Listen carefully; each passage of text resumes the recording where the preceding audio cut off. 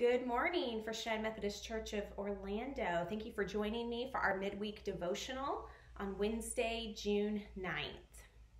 I'm standing here in my dining room. My husband and I moved into, we bought this house May of 2020, and I moved in after we got married.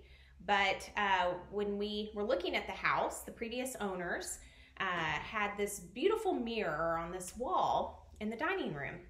And that makes sense because oftentimes in a dining room you have maybe a big piece of art or a mirror or, pretty things in the dining area at your house. When we closed on the house and we came into the house for the first time as the owners, where the dining room was, there was a window, and the window looked out into the garage. Now you can imagine that's probably not the best view for sitting at the table and eating, or when you're in the kitchen or other parts of the house and you look out and you look into the dining room and you can see straight into the garage, which is messy, by the way. My garage is very messy. So for over a year we've had this window really to nowhere and kind of an eyesore. It was a problem. And my husband and I, we've been talking about how we wanted to cover up the window, to do something to make it a little more visually appealing, to not just have a view to the paint cans in the garage. And we knew there was a problem, and we knew we needed a solution, but we couldn't quite agree on what we wanted, and even kind of thinking through how we would make it happen. We just felt like we maybe were lacking some of the vision or some of the expertise or some of maybe the tools that were needed to accomplish this project. Well, fast forward almost a year, and we were in conversation with my mom and dad, and my dad said, "Oh, I have some cedar wood that he had saved from a house that was being torn down."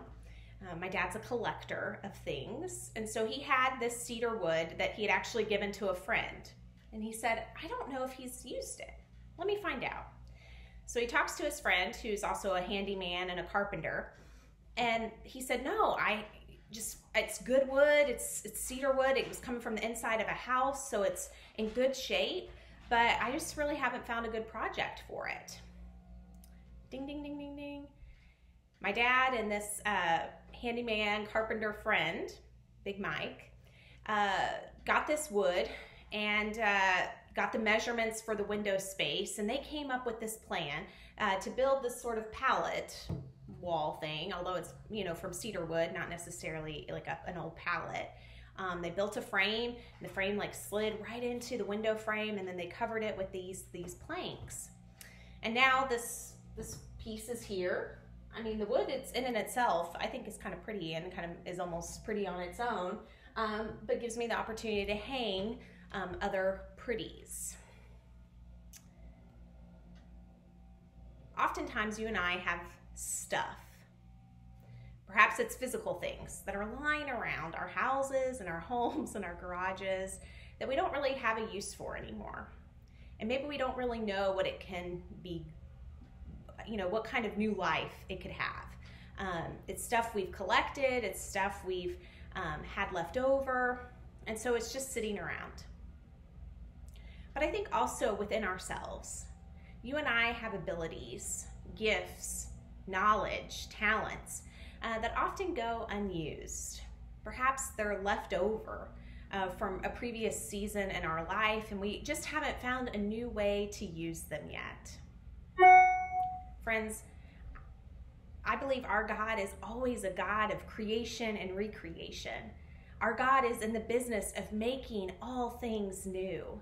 God can take the leftovers of our lives, the leftover wood from a home, our leftover talents and abilities, our resources, our knowledge, the things that we think, gosh, there's no way that the things that I have can make something good or be part of something bigger than itself or be part of something beautiful.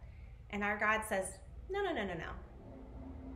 I'm creating and making all things new. So today I just invite you to think about, what do you have? What do you have lying around your house? What do you have just within yourself, even an ability and a talent that you maybe think is small, inconsequential? Perhaps it's a leftover. Perhaps it's something that you really don't need anymore. But actually, it could be of great value. It could be of a great blessing to someone else. How are you sharing those resources?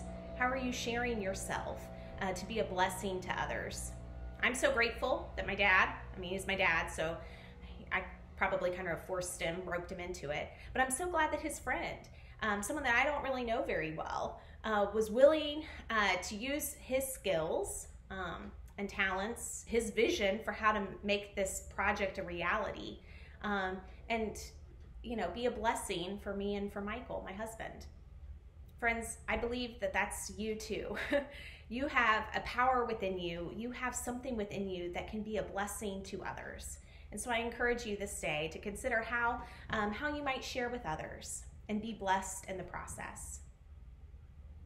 God is indeed making all things new in your life and in my life. Will you participate with God in that work of recreation? Have a wonderful week. You are loved. See you around.